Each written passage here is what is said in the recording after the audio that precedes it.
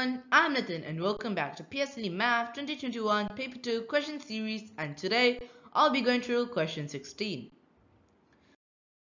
So let's get started.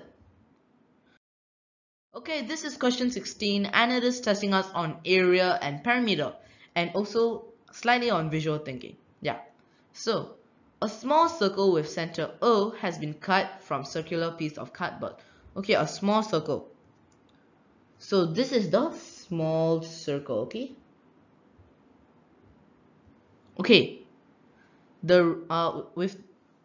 Has been cut from a circular piece of cardboard with the same center. The radius of the small circle is 8 cm. Okay, let me write that down. So from here to here is actually 8 cm.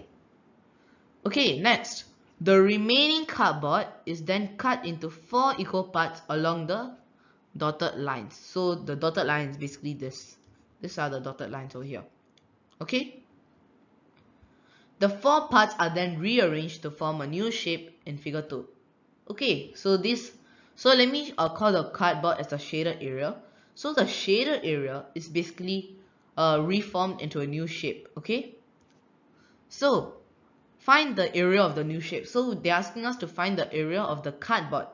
Okay, the area of the cardboard. So basically, in order to do that, you can actually do this, which is way more simpler. So basically what you need to do is to take the area of the big circle,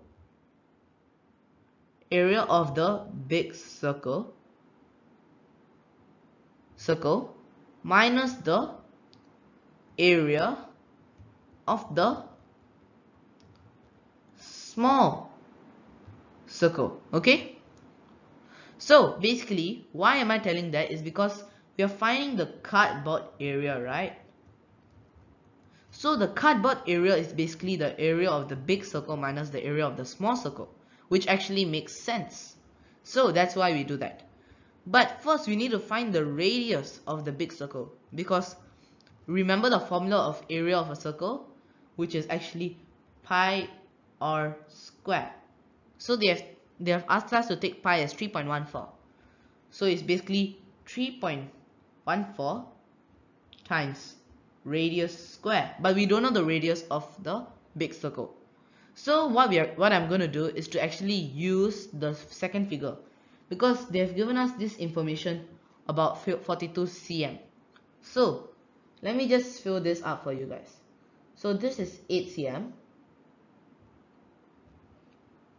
this is 8 cm, this is 8 cm, because these are the small circles radiuses, and this is also 8 cm over here. So you see these two extra lines over here. So let me highlight this part for you. You see these highlighted parts?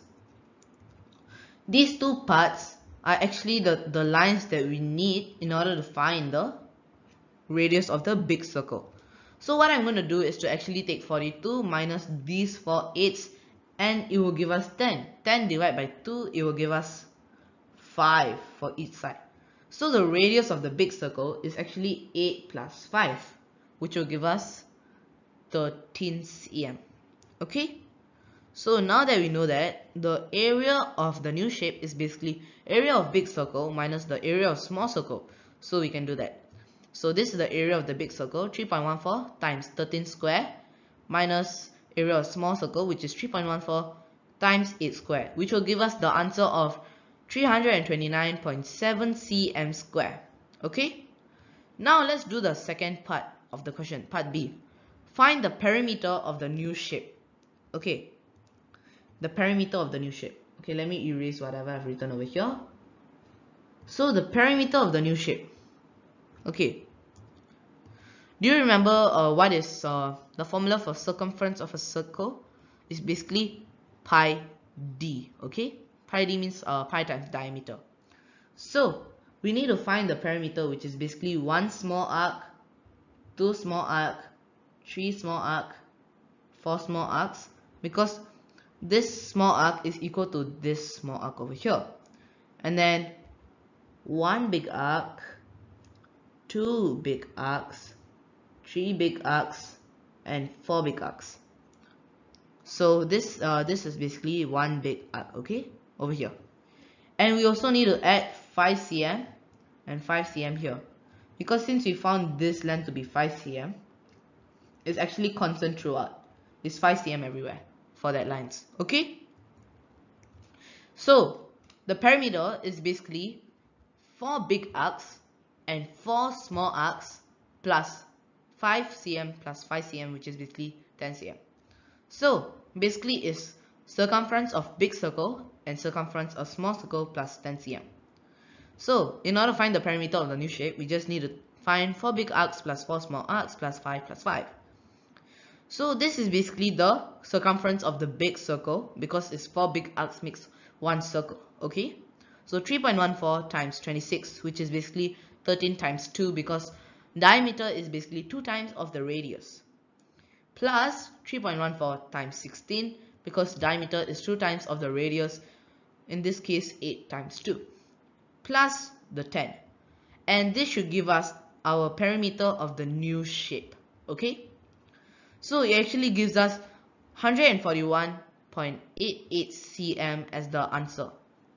Okay, so I hope you understood my explanation for this question, for question 16, and thank you and bye bye. I'll see you in my next video. Bye.